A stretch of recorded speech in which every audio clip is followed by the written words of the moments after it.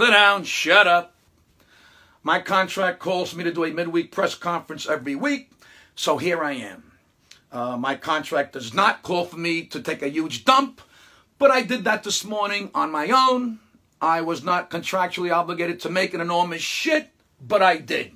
Put that in your column. This press conference is sponsored by MYBookie.ag. Their motto is, MYBookie.ag. We found the shirt you lost.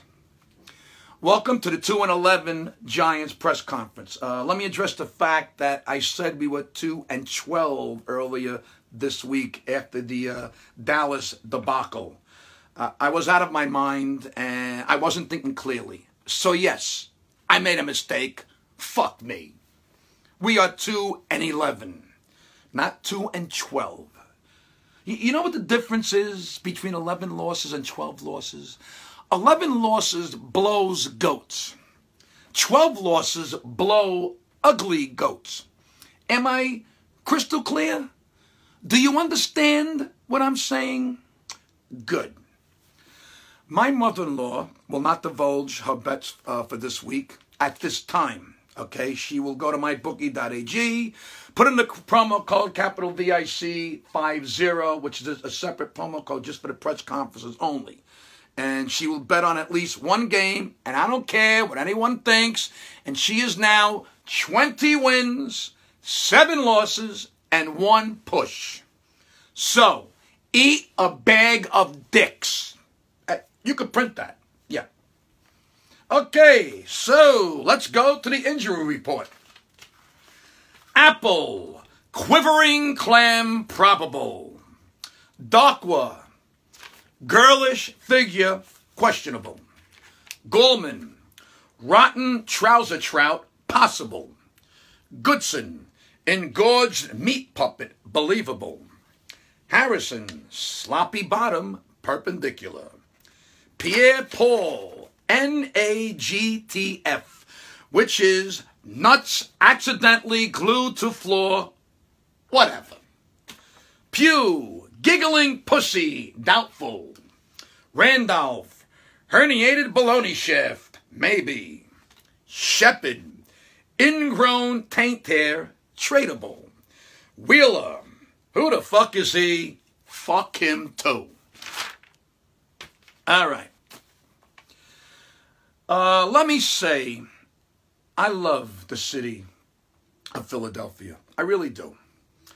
I love Philly. I love Boston. I love Washington. They all are beautiful old cities full of history and amazing people. But I truly hate the Eagles. I was taught to hate the Eagles as a small child.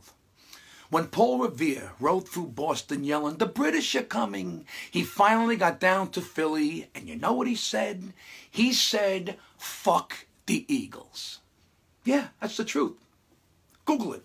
Yeah. So here we are. Here we are. We have the hated Eagles coming into our house this Sunday. The good news? They don't have Carson Wentz. The bad news, we actually have to go out and play the fucking game. We will be looking at a lot of things these last few weeks. No one is immune to change, and we need to seriously think about our future, which starts now. We could play the role of spoiler. We could play the role of the elderly grandmother. We could play the role of a dim-witted neighbor who stumbles onto a drug ring and hilarity ensues. I don't know what role we will play, but I will say that role will be buttered, soft, and just out of the oven. Do you nitwits understand what I'm saying? Okay, I'm done. You all need to get out of here. I understand the value of the press, and I respect you sports writers as much as anyone can respect someone who never got hit and thought he was an 8-year-old girl for 3 minutes while a doctor shined a flashlight in your eyes, and all you could hear was Judy Garland singing "Over the Rainbow." I have a team that needs to get ready for this Sunday. I have an offensive coach who calls plays for the elderly. And I have a defense that gives up no yards for 50 plays and 4,000 yards in 5 plays.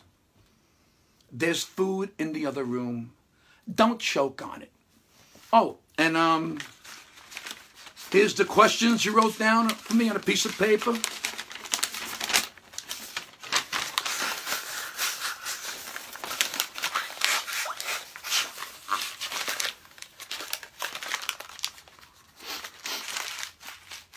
I'll see you all Sunday. Go Big Blue. Yeah, too bad, too bad. I didn't have Kleenex, okay?